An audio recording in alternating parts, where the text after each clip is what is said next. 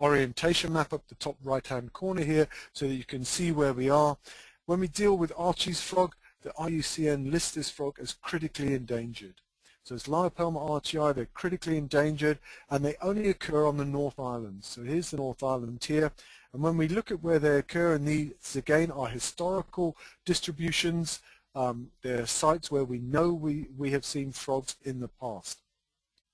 We've got a population down here, and this is a small population in a place known as Farriarina. And then this is the Coromandel Peninsula on the North Island. So you can see it's this little peninsula that's sticking out up there. So this is the Coromandel Peninsula, and this is the stronghold population. This island at the top here is called Great Barrier Island. So that'll come up later on when we talk about mining. So Great Barrier Island has some Hochstetter's frogs on, it doesn't have any Archie's frogs as far as we know. Remember, when you look at Archie's frogs, they are very cryptic animals, they don't move very much, and I'll give you a little quiz in a minute to see if you can actually see the frogs in a slide like this. So they occur in two localities in the Upper North Island, and we estimate, and that's the only thing we can do is to estimate their numbers. We estimate that there's somewhere between 5,000 and 20,000 individuals. Obviously, in a frog like this that is very cryptic, they occur in forests, it's very difficult to get an accurate count on how many there are. There are some plots over here that Ben Bell, who I mentioned earlier, has been monitoring for the last 30 or 40 years, and he is the main person in New Zealand who has got an idea on how these populations are going. Now, these frogs occur on the forest floor. They're very small, they're usually less than 40 millimeters long. They're quite slow moving, very well camouflaged, and they're fully terrestrial.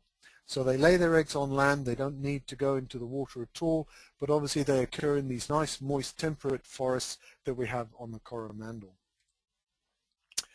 This is a dad, a male frog, and what happens is that they probably talk to each other through chemical sense. They work out which one's a male or which one's a female. Probably other things are going on as well. They probably manage to work out whether they're kin or not. And then they mate. They probably have external fertilization. And the male fertilizes the eggs, and then he sits over the eggs. So he guards the eggs. And we think that at this stage he's putting a lot of his skin secretions over the eggs, which prevents them from microbial attack. So they don't get any fungi or bacteria attacking the eggs.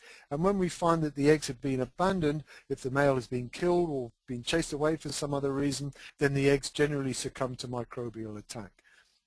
So we feel it's quite important that the males actually protect the eggs here, and they stop them from being predated upon and also protect them from microbes. And they do this for about a month. So obviously during this time they wouldn't leave the eggs, they wouldn't go out and forage, and they would just be sitting there protecting the eggs and probably keeping them moist as well.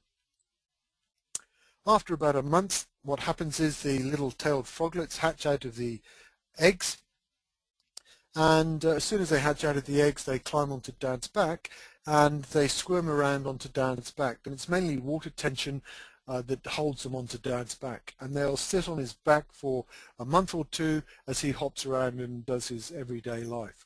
So at this stage again they're probably picking up maybe some very important bacterial flora that they can have, that they can incorporate into their own skin to protect them from further microbial attack. So at this stage they're also picking up the peptides from the dad and preventing themselves from succumbing to any microbial infections. Now we move on to Hochstetter's frog, and Hochstetter's frog is slightly more robust than Archie's frog, although they are quite similar. Hochstetter's frog is the only native frog we've got with a little bit of webbing. You can see in his back leg there, this top picture on the left hand side, we've got a little bit of webbing here, and that's because they do occur in streams. They also occur into the terrestrial area of Archie's frog, so they overlap with the populations there as well. But they're mainly a stream-dwelling frog that they like to occur in the rocks on the edges of streams. It's listed as the IUCN as vulnerable, and there are many scattered populations all over the North Island. And when we've looked at the genetics of these populations, we find that there's quite a lot of genetic divergence between these populations, and it is quite possible that we could have cryptic species existing between these different populations. Notice here that they also occur on Great Barrier Island, and of course they occur on the Coromandel Peninsula, which is in the same localities as Archie's frogs. And you can actually find them both under the same stone. Sometimes Archie's frog will venture closer to the stream, and sometimes Hochstetter's frogs will venture further away from the stream. They are incredibly cryptic, as we'll see in a minute, and this bright green variant that I've got on the picture here is actually quite unusual. But in this one area that I went to up here in the Raukumara ranges on the towards the east coast Hawke's Bay area, we found a lot of these green frogs, and they were very cryptically coloured. They're a little bit larger than Archie's frogs, and as I said, they're semi-aquatic and they often pop into the water. Again, estimates are very difficult for these frogs, but because there are many more populations, we suspect that there's probably over 100,000 individuals. But they like to occur in streams that occur in native forest, and of course those areas are well under threat in New Zealand. So here you are, you've now got 30 seconds to find 3 frogs on this slide. And in 30 seconds a little red ring will appear around these frogs and show you where these frogs are. So when I took this picture, or rather Cara took this picture and she sent it to me, I thought, why on earth did we take this picture? It was almost impossible to see the frogs. And this is very typical of when you're in the field looking for these frogs. You will turn over a stone, you'll look at them and you'll think, oh, there's nothing there. And then just as you're putting the stone back, you'll think, oh, maybe I did see something. Maybe I did see the frog. So now you can see the frogs, and there's 3 there. And I know one of them will be difficult to see even when you know where it is. So this one up here is pretty obvious. Again, this was in the same area where a lot of the green frogs occurred. So there's the green one over there. There's another green one over there with its nose pointing to the right-hand side of the screen. Its vent over this side here, so that's the frog there. This little frog here is only 12 millimeters long, and he's staring straight at the camera. So there's one eye and there's another eye over there. So you can see they're incredibly cryptic when they're in their natural environment. Very, very difficult to see. So you can understand why it's so difficult to get a handle on how many frogs there are in the wild. Now, Hochstetter's frogs are the only ones that seem to have any kind of proper tadpole. And these tadpoles are quite strange beasts altogether. You can see that they've got this very large yolk sac. They don't feed as tadpoles. They just rely on their yolk reserves.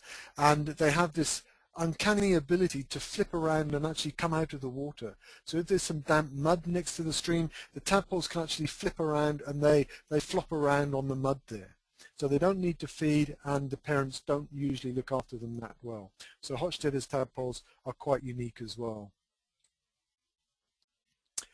Moving on to Hamilton's frog, and Hamilton's frog is probably the rarest frog in New Zealand, although the IUCN has only labelled it as endangered. And the reason why it's endangered is because we feel it is fairly well looked after in New Zealand. They only occur in one place naturally, and that's a place called Stevens Island. And Stevens Island is the northernmost island here of the Marlborough Sounds. These are a whole load of islands that occur in the Sounds just north of the South Island. And you can see that there's two records here. One is Stevens Island and the other one is on Nuka Waiata. And the ones on Nuka Waiata were ones that we actually have released there in a translocation. So we did some modeling with the frogs on Stevens Island. We worked out how many we could actually take from Stevens Island and set up a new population to give us a chance that we got our eggs in more than one basket. And we've put them on Nuka Waiata, and they've just started breeding there. So that's a bit of a success story. The important thing to